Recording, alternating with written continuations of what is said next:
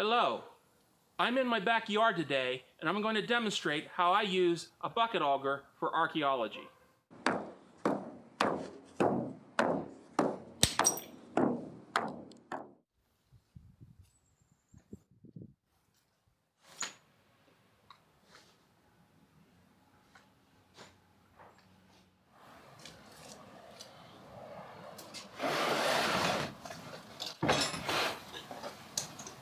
This is an AMS auger kit. This particular kit comes in a nice vinyl pack here that you can simply fold up and throw in your car or truck and get out to the field.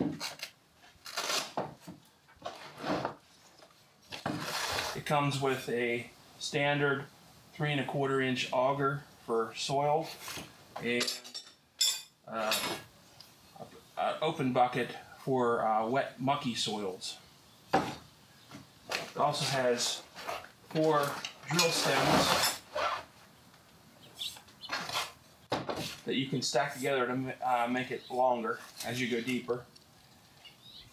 And basically you just assemble it by screwing it together. It's a pretty straightforward operation. These kits are a little bit pricey. They can be purchased on forestry suppliers and other places on the internet. I think this kit cost around $600 when I purchased it. That's been several years ago. So you do want to take care of it. Occasionally put a little bit of oil on the threads. They also make a version that has quick couplers that are much easier to assemble and disassemble.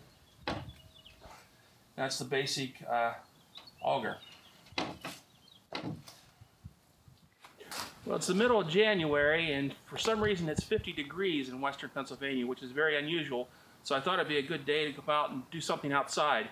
So today I put together the hand auger.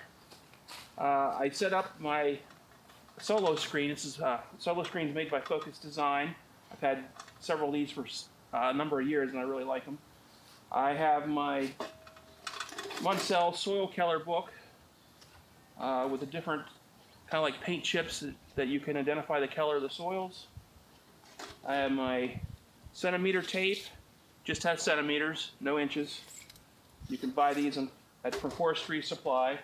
And I have my field book, a Write and Arrange field book that I use for archaeology and soil projects. So what I do on my screen here, I take a small piece of black plastic and I lay it out on the screen, and it covers about half the screen. Put something on it so the wind doesn't blow it away. And then I have a blue tarp underneath the screen to catch the soil so we can put it back into the hole. And basically we select the place we're going to drill our hole and just slowly twist the bucket into the ground. Hopefully we don't hit too many rocks. When the bucket's filled, we lift it back out. And I have this hand scoop. I squished it so it would fit in between here, and I welded a little latch on the back so you can turn this up and it stays in. And this is really the secret that makes the bucket auger work well. So once you have that locked in there, I can turn this upside down and tap the handle. The scoop becomes very important once you have a really deep hole in your stems. So you have 2 or 3 of these stems, making the auger very long, because then your auger is up in the air whenever you're pounding it on the T-handle. Here's where the screen table comes in. I take my soil scoop and I lay my soil out onto the black plastic. Now I can see what the soil looks like, what kind of rocks are in it, maybe even some artifacts. Then we simply take some measurements. We want to know how deep our first first bucket went. So it looks like 10 centimeters.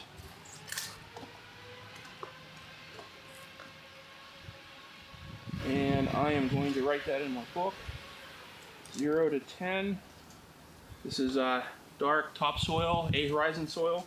So I'm going to have A horizon. And looks like a silt loam.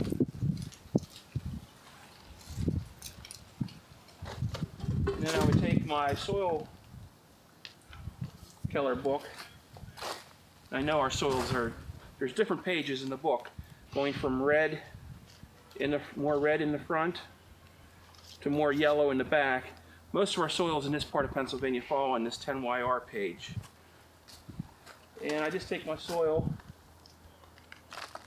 and compare it to the chips. And this is pretty dark. I would say, and then a number, 10YR is a page, then 2 is the row, and then there's numbers for the columns below. So this is a 10YR 2/2. And that corresponds to very dark brown.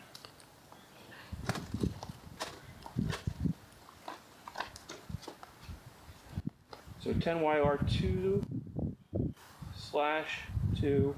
So anybody, any other archaeologists or soil scientists can go to a Munsell book when they read a report, and they can look that soil Keller up, and they know exactly what the Keller of the soil was. So I will go down and take a second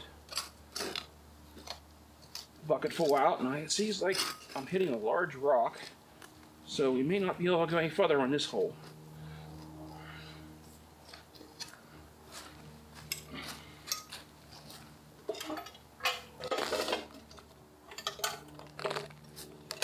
Again, put my scoop in here, tap it out,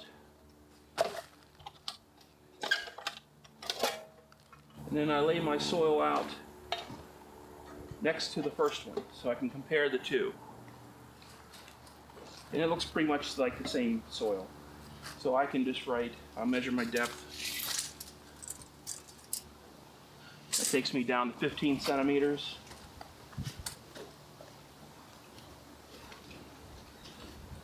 So 10 to 15, and I was just going to write same as above,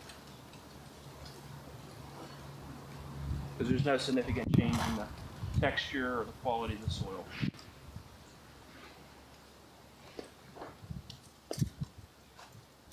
Now, once I'm done with the hole, I can move my equipment aside, and here's the advantage of the screen. I can then take the soil and swipe it to the bottom of the screen, off the edge of the plastic, and quickly sort through the soil and see what kind of rocks, and if there's any artifacts there, we'll recover those as well.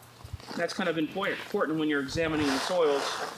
The artifacts give you an idea of the age, and what, if there's an archaeological site present, you might have some clues to the actual site. And here I just found a little wire nut. That seems to be all there is, just a wire nut. And I'll write that down in my field book here.